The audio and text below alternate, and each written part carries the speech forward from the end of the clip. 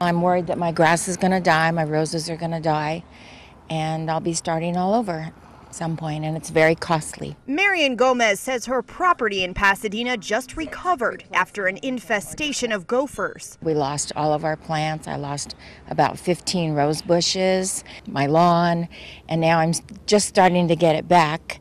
And I have water restrictions. Her water restrictions just got tougher after the Pasadena City Council declared a local water emergency. It's a very serious situation. We want to ensure that we have water supply not only for today, but for our children in the future. The City Council vote called for a level 1 water supply shortage plan. The mandatory water restrictions include limiting watering to 3 days a week in the summer and 1 day a week in the winter. It also requires that leaks be repaired within 72 hours.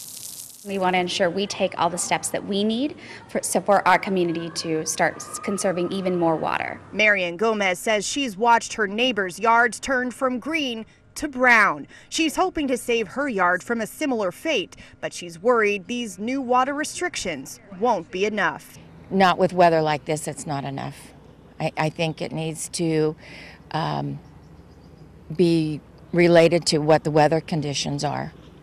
And this right now seems to me a very, very, very warm time. Mandatory statewide water restrictions go into effect on August 1st. Fines for violating those water restrictions could be as much as $500 for repeat offenders. In Pasadena, Louisa, Hodge, CBS 2 News.